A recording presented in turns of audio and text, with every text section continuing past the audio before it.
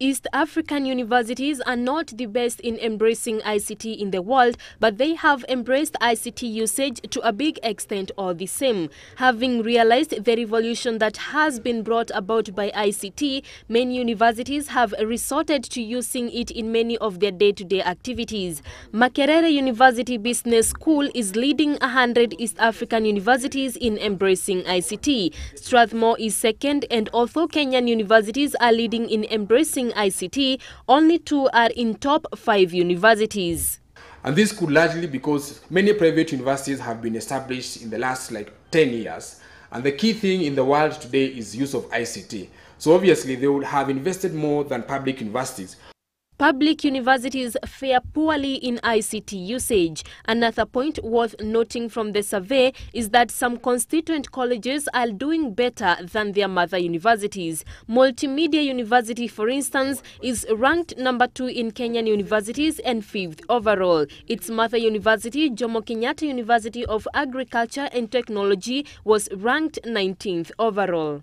Kenyatta has not invested more than multimedia. And obviously the strain of even the little facilities in JKUAT has not ensured that Multimedia University can defeat it.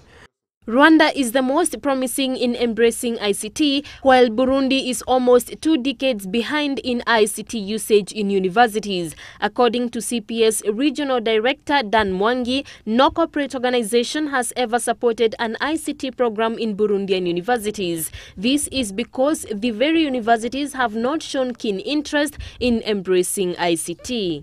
Light University is number 1 at 10.10, which in as much as it is number 1 in Burundi, when you look at the overall survey, it can't even be within the top 40 within East Africa, because Burundi has not really invested in use of ICT. That is from the perspective of the universities themselves, and also as a country, they have not invested in ICT more than any other country within East Africa. The study that was conducted for a period of 4 months this year under the auspices of Pan-African Education Trust points out that by embracing information communication technology, East African universities are competing favorably with international universities in the use of ICT. This has in return revolutionized the academic sector in East Africa.